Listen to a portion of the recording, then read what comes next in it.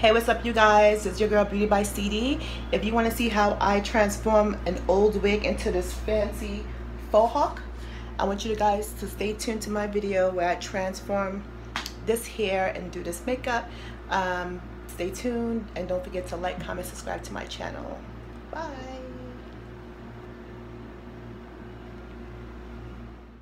Alright, so let's get started.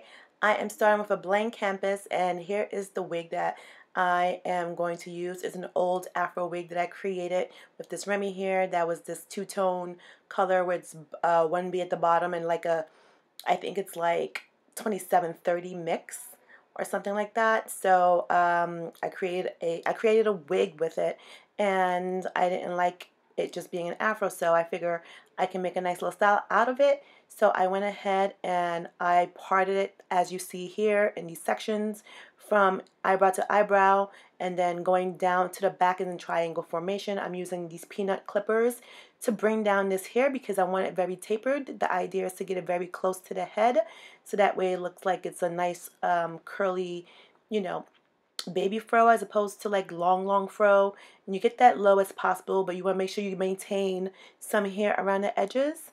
You want some hair left behind so that you can mold it into the shape that you want. And then I release the top of this hair because that's what's going to show me where I want to go. So against the tapered sides, I'm using the clippers to kind of like help guide me to not remove too much hair too fast. So I took some off on the top of that hair, and I released the back to do the same concept. The back is going more into a triangle formation because it's supposed to be a Fohawk, so you want to make sure you have hair all the way up into the mid part of your occipital bone.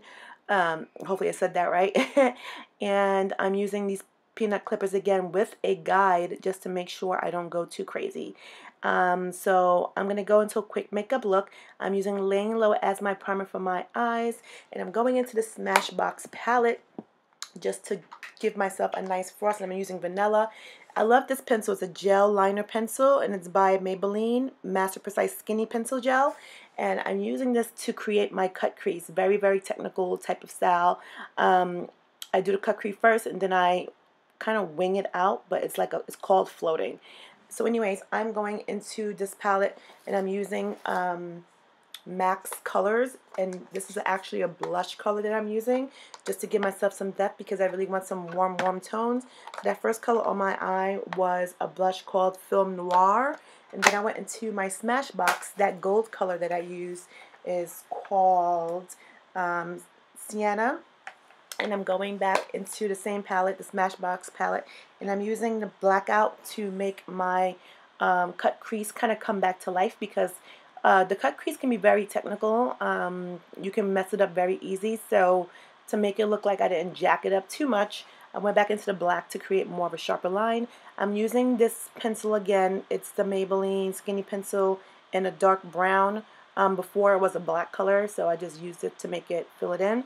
I love this as an alternative from the dip down brows that I use to fill in my brows and make sure that they're very rich and in form. I go back into brown powder, eyeshadow powder, and I just use that to make it like not look so, I guess, dark in one area. So I'm using, this is either Black Track by MAC or Ingot. They have those two companies have some dark gel, so I'm not sure which one I'm using here, but it might be Ingot according to the little shape that I saw. This is an old video that I hadn't edited in a while, so I was trying to do it now and try to remember at the same time. I'm giving you the full deal here. I am going to contour my face. I'm using this Cover FX palette in the number 1. The number 1 is like N60, and then I'm following it by the darkest color on there. They have numbers 1, 2, 3, and 4. I'm using the number 4 to do the contour. I'm going to use their number 2, the Candlelight, to give me my shimmer. And I'm using this very fancy brush. It's kind of made for the whole contouring so that you can like really, you know, carve out your face. And it's very skinny, pointed, and angled so that you kind of get in those small areas. I kind of love it. So here I'm using that Candlelight color I told you is number 2. And I'm using this sponge that I'm not a big fan of. I feel like it slows me down. but I use it just to kind of try it out. You try things out and you decide if you like it or not. I'm using the NYX, this color. It's kind of similar to Bananas, the very yellow color. I use that to pop the highlight on my face. And I'm brushing that out. I'm going back into those matte colors, and I want to make sure I have those very, very rich tones because I want to look very like golden red and all that good stuff. So I'm going into Film Noir again, and I'm going to pop it with some red on my cheek, and that red color was apple red, and I just put a little bit to make it like pop. And for the highlighter I used Super B to make it like give me more shimmer, but remember I had used that Cover FX first while it was on the foundation. That's the Super B right there. I'm just using it to give me a nice glow, using it on the high points of my cheeks, my nose, and my Cupid's bow, the top of my lip. I'm using my favorite mascara, and this is the CoverGirl, the Big Jumbo Lash Blast Volume. I love this because it gives you so much mascara on your lashes, and I'm following that up by applying my mink lashes. And I love to use Duo, and my other go-to is by Danessa Merrick. She's got her own line, and this is a nice color that I found from NYX, you guys. It is called Transylvania.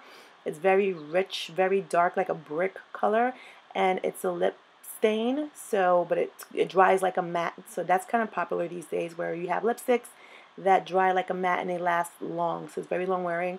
And pretty much these mink lashes made the look just pop. Cut crease with mink lashes and a bold lip. It's perfect for the fall. And this turned out better than what I expected. I'm going to go ahead and try to manipulate this hair to make it look like it's mine and growing out of my head. I'm using this foam setting lotion. It's called Nairobi. You can use it for setting hair, doing waves, shortcuts, that type of thing. And it kind of helped me put my hair in formation. I'm using this other cream styling. Is a cream style gel. It's not a gel, it's actually a cream. What am I talking about? Anywho, I'm using that to make the hairs go where I want them. And because this is not my hair, I have to constantly manipulate and bring it forward with my hands to make it look like it's laying down. Because with curly hair, you can disguise a lot of things because curly hair is kind of untamed, where it just grows and goes wherever it wants. So that's the kind of the look that I'm going for. And I want to make sure the top is curly and funky, looking very punk rock. And you just be very, like, you know, don't overdo it and have fun with it. Like, I didn't take this wig on to make it complicated. I wanted it to be fun and cute, and with the makeup look, it kind of really popped. Got a lot of compliments with this look, and I rock it from time to time. It's like my go-to whenever I want like hair off my face, off my neck, off the sides of my cheeks, so it gives me like that look that I want, and I'm ready to go. I'm just using a complementary lipstick color that goes right over that Transylvania because I found it to be a little drying, and I just use the same color family, like a brick sangria type of color. I'm just going back in, making sure things are kind of neat and refined. So that is pretty much it, you guys. I hope you guys enjoyed this tutorial. You can fine tune whatever you like and mold how you like, use whatever products you like. I just wanted to give you an idea of how to revive a wig. Thank you guys for watching. You've been watching Beauty by CD. Don't forget to like, comment, and subscribe to my channel. Follow me on Instagram at BeautybyCD as well. Thank you.